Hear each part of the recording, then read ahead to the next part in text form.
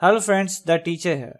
In this Windows 10 tutorial, we are going to talk about how to find the MAC address of your network interface device. Every network device or interface has its own unique hardware ID called MAC, which stands for Media Access Control. First of all, let me tell you that why would you need to find the MAC address?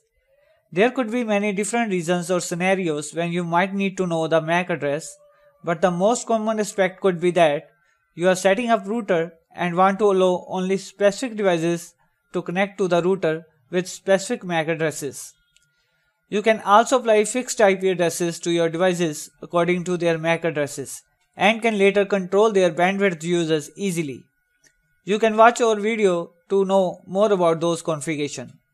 Whatever the reason could be, here how you can easily find the MAC address of your network devices. Open command prompt by right-clicking on the Start button. At command prompt, type ipconfig /all. If there are more than one network card installed, then first look for the adapter name and then find the values next to physical address, which is the MAC address of that particular adapter. In Windows 10, you can easily copy and paste contents from command prompt into Windows by first selecting contents from mouse and then use Ctrl+C and Ctrl+V commands to copy and paste. You can also find the MAC address in Windows as well, and there are many different ways to accomplish this. But the easiest way is to type View Network Connection in the taskbar search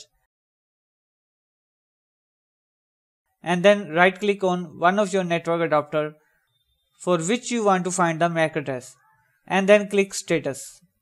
Click Details button from the status window and there you have the physical address of your NIC card. Do note that status option will only be available if you are connected to that particular adapter.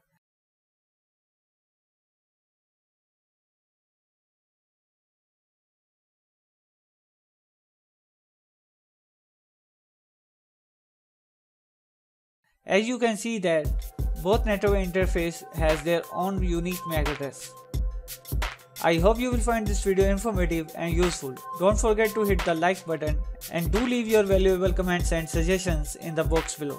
Subscribe to the teacher for more upcoming tutorial videos. Thanks for watching and have a nice day.